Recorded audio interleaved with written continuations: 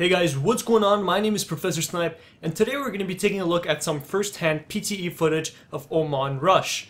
The footage you're currently seeing is an alpha version of the map. Maybe in a couple of months it'll be different for the final release. Right now the development team needs our feedback for this map. If you want to try it out, go to pte.battlefield.playforfree.com, sign up with an account and get playing. In this video we're going to be taking a look at Oman Rush and what it offers and its difference compared to Oman Assault. I want to thank I'm Only Vector for helping me record this, and also all the people on the server that decided to stop killing to allow us to record our footage. Vector will have an aerial view of the map on his channel, so if you want to take a look at that, click on the annotation on the screen. Now when it comes to initial visuals, the game map looks the same. It has the same bright sky and sun reflecting on it. It's not at night, it's not an evening, not at dusk, it's not at dawn, it's the same thing. Now Oman Rush is an L-shaped map. It doesn't play in a straight line, sort of like Karkand Rush. From the carrier's point of view, it starts out extreme west, then heads down to the middle where the A flag is, and then finishes up by pushing north towards the Russian base, ahead of where the C flag is and where the gas station would be. So with that being said, there are 3 stages of MCOMs. The first stage is west from the carrier, and the MCOMs are far apart. The second stage is north from the carrier, and the MCOMs are a little bit closer to each other. And lastly, the third stage is even farther north, and the MCOMs are extremely close to each other. The attackers get a heavy load of aerial firepower. The air is practically dominated by the attackers. There are 3 attack helicopters and 1 little bird, alongside many transport choppers. I was a little bit disappointed by the lack of boats for the attackers. It seems like there are only about 2. This could lead to a problem as too many people rush for helicopters, some pilots leaving teammates behind, and pretty much everybody has to get on boats afterwards. But the problem is, even people on boats, they hop onto the boat and you just start going, right? Then that means that if you have 5 helicopters, they're already gone, you only have 2 boats, that's 7 vehicles. What about the other people, So the problem I see is that there's going to be a lot of people stuck on the carrier, and some people have faster PCs, so it loads the map faster, so they get, to get on the vehicle faster than other people. So I could see a little bit of an issue going on around there. Maybe add a couple of more boats just in case that people get left behind. I can't really justify this and prove this yet because, of course, I haven't played a full round with a lot of people. I've only played this little round that I've used to just test and record the map. Now, as for the defenders, their spawns have tanks and APCs, meaning that they dominate the ground game. But of course, everybody loves a bunch of air versus ground combat, and I feel like this is what Oman Rush is going to focus on. As for the ground versus ground, I can see it working as the first and second MCOMs are really around small buildings that you can climb on, and it looks very CQC. The last set of MCOMs is more open and leaves more spaces for hectic fights, with and without helicopters.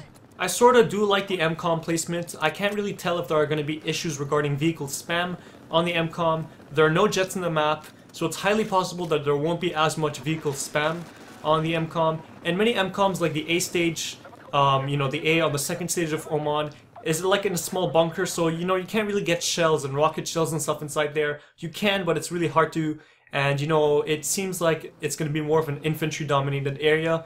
But as for the last set of MCOMs, I'm most concerned about that one because it's completely open, especially for one of them. It's completely open. You can easily take down a whole team of people trying to, disarm it or arm it. So I don't know how it's going to work there. It feels like, you can try so hard to kill a whole squad of people, then just go in for the disarm, and some helicopter pilot just, spams his rocket and kills you. So I don't know how I feel about that. Maybe it's going to be more engineer dominated at that stage. Right now I can't really tell you guys how it's going to play out, but I am a little bit concerned about that. Maybe build a little bunker, a small little village up there in the mountains where you can have that last set of MCOMs. Maybe it'll be a bit more fair for infantry players. One problem about these rush maps is that you never know if it's going to be one-sided for attackers or defenders. Now either way, it's almost never balanced, so it's always one-sided. Honestly, I can't tell you much about how the map plays, like I said. I haven't experienced it yet, but I'm looking forward to trying it with multiple people, have a full server, and see what people play. Also, I haven't noticed any performance glitches or bugs, which is a good thing. My frame rate was constant and pretty high compared to, Karkand Rush, or Dalian Rush, or even Basra Rush. I think it's the lighting of the map that is pretty, straightforward and allows that. I don't think they went for anything complicated, they just went straight up, with the point. I think for both sides you're going to need a little bit of good cooperation with your team. First of all, you got to take down that air support to defend, and on the other way around, you got to take out those tanks and APCs that are very dangerous in the infantry, lines of sight. You got to take those out if you really want to attack properly.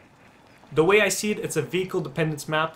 You want to succeed against good players, trace enemy vehicles, have the pilots take them out, you go in, infiltrate, kill a couple of infantry players, and arm the MCOM.